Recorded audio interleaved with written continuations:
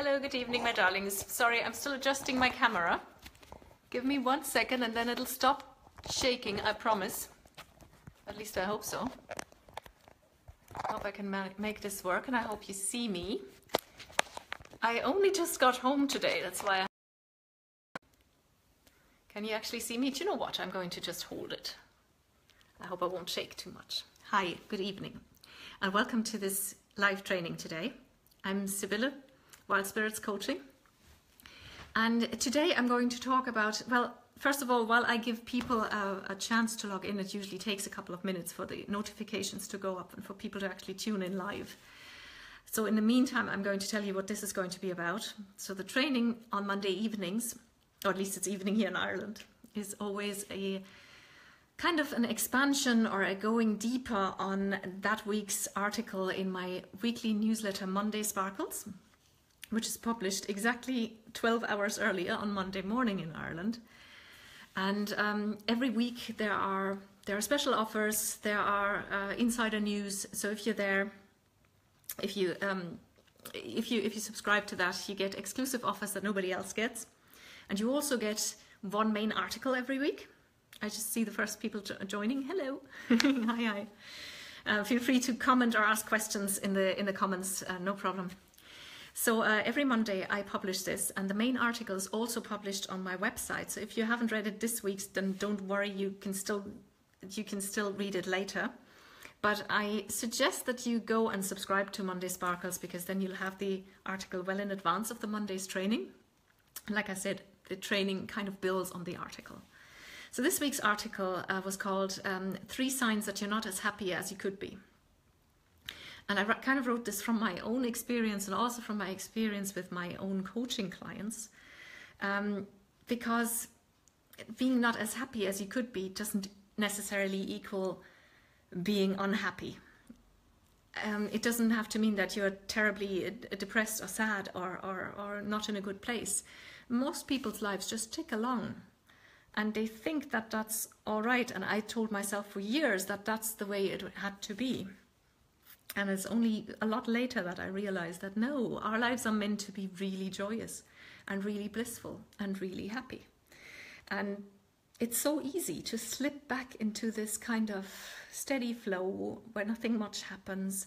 And sometimes it takes true detective work to find out when you're starting to slip and when you're not as happy as you could be. So in the article, again, you can read it later. It's actually published on my website, wildspiritscoaching.com. So after the training, feel free to go there, click on the menu point blog, and it should be the last blog entry.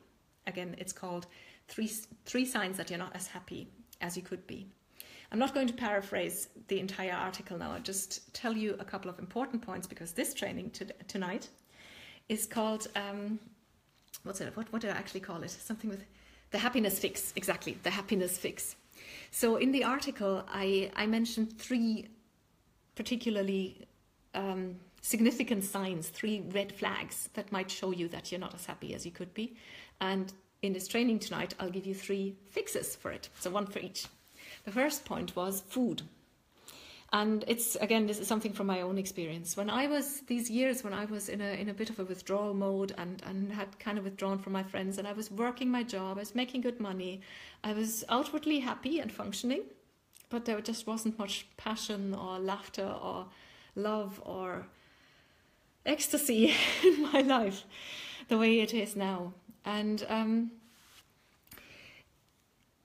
one of the symptoms of this happening was me eating a lot of junk food.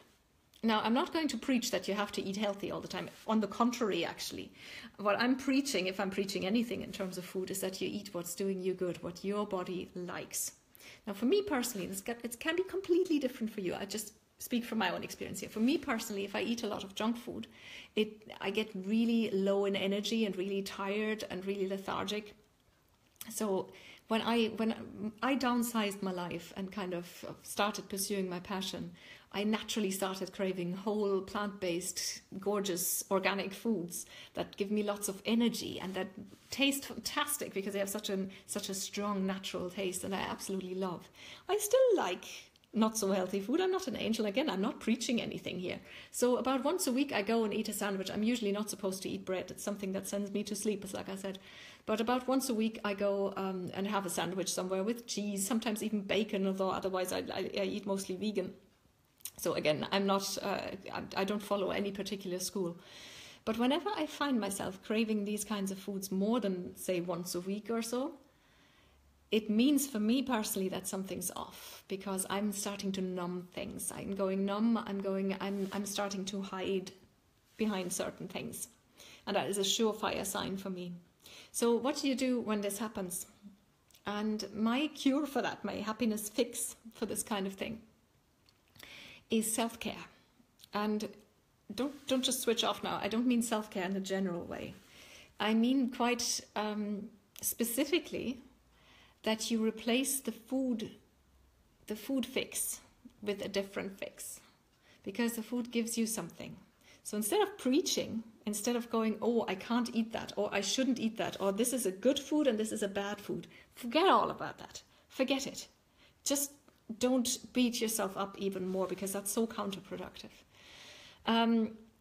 Allow yourself to step back and look at it, and stop lying to yourself. Oh, I can't because in my office canteen they don't offer fresh foods, or I'm so stressed I don't have time to cook. This is all the stuff that I told myself. And all these are excuses. So don't lie to yourself and don't beat yourself up. Just look at it and think of something that could give you the same kind of feeling. For me, that was always a feeling of relaxation. I used food to relax. Other people I know use food as comfort. Other people use food to distract themselves from something.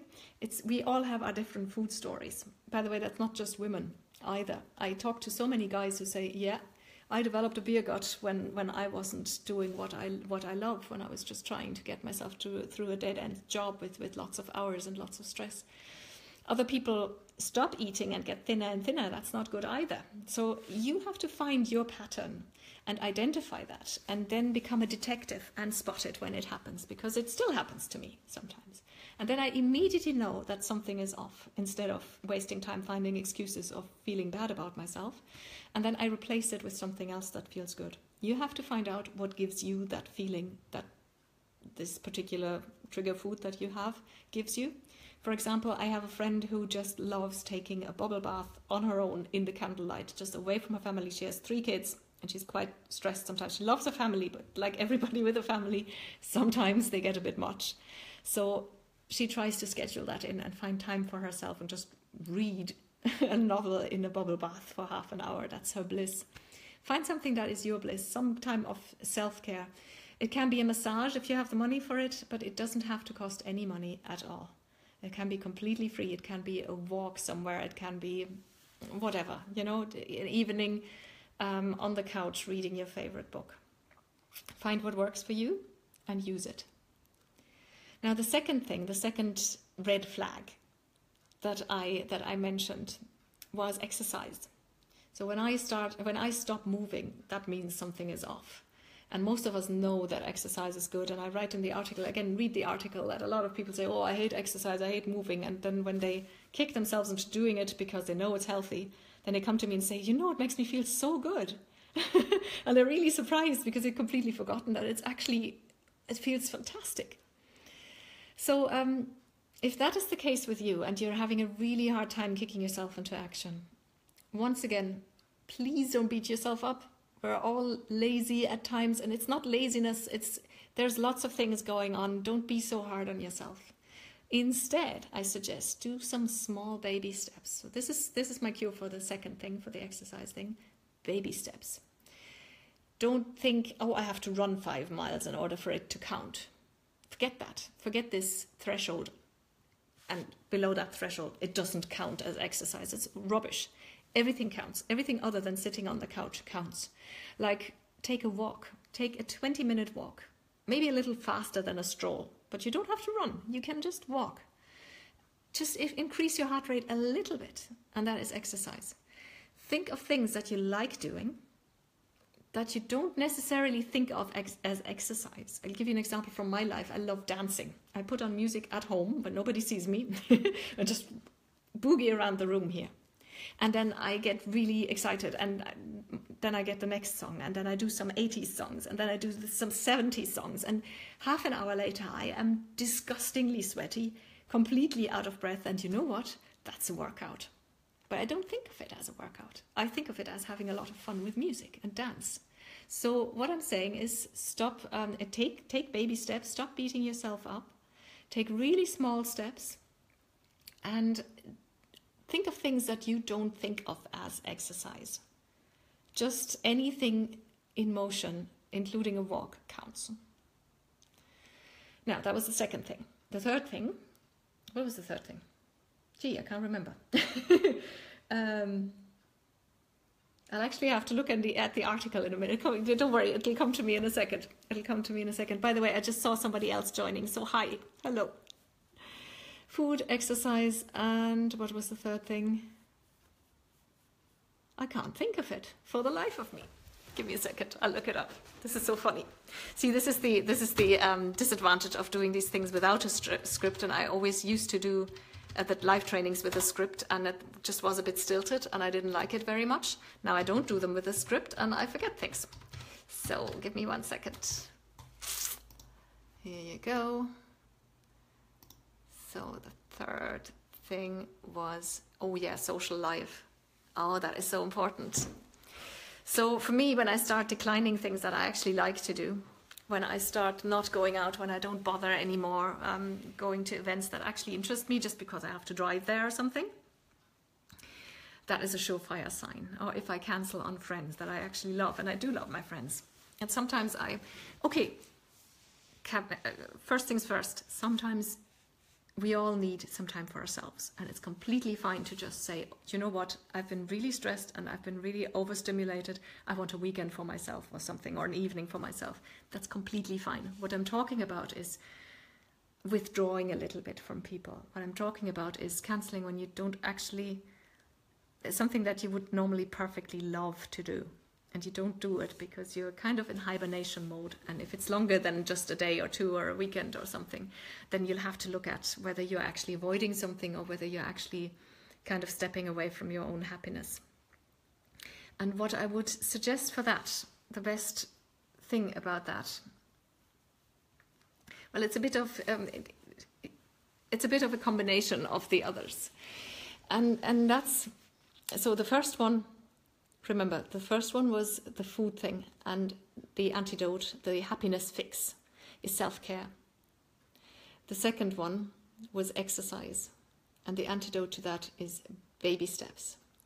The third one, the third point, is social life, withdrawing from social life. The antidote to that is gratitude. Now, gratitude, you know, everybody suggests that you should have a journal for gratitude and write down 3 things that you're grateful for every single day and stuff like that. I still recommend that. But I'd like to, and unfortunately there's nobody there live at the moment. Otherwise I would do it with you now, live.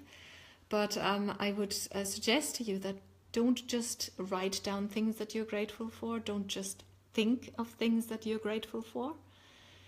The importance is to actually, the important thing is to actually feel and experience the feeling of the emotion of gratitude. In order to do that, think of something, and don't make it something that you think you should be grateful for. Like people with kids always think, I should always be grateful for my kids. And of course, everybody I know is grateful for their kids. But sometimes if they've just gone on your nerves all evening and you're just completely exhausted, then maybe that's not the best thing to think of. And it's okay. That doesn't make you a bad parent. Sometimes every parent I know wants to just murder their kids, and that's fine, that's normal, as long as you don't actually do it. And or for their spouse, or for something. Don't be grateful for your good job, even if you have a well-paying job. If you just had an argument with your boss or a coworker and you hate the thought of going back in the morning, you don't have to force yourself into gratitude. Think of something that comes to you easily. It can be the sunshine, the good weather, or even the rain because it rains on your garden and now your garden is green again. Or it can be something really small, your health, or friends, or whatever is currently there, or your passion, or some success that you've just had. It doesn't have to be a big thing, but it has to be true for you right now, and don't think you should feel gratitude for any particular thing. Just pick something that is close to your heart at this particular moment that just buzzes. And then think of that and relate to it with all your senses. Think of seeing it, hearing it, smelling it, feeling it, and tasting it. And really get into that emotion of gratitude, this warm feeling in your heart. And it might take a while. You just need to visualize that for a bit. Don't force it. Just really let that emotion come up in you. Because it's not just about what you're thinking. It's about what you're feeling. And when you're feeling the gratitude, you kind of ground yourself in yourself and your own reality again. And that'll make you much more likely to be able to reach out again and connect to other people and bring your social life back online. Now, that was it for today.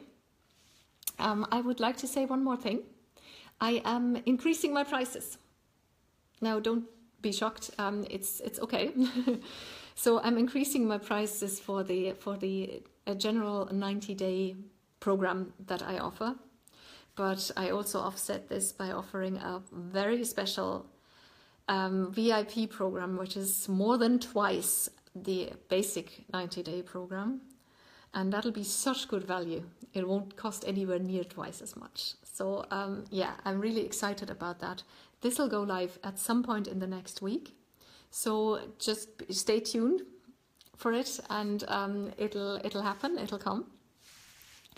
And if you want to stay on top of the news and get everything first and even get special offers and reduced prices, then definitely go to wildspiritscoaching.com and sign up for Monday Sparkles, the newsletter.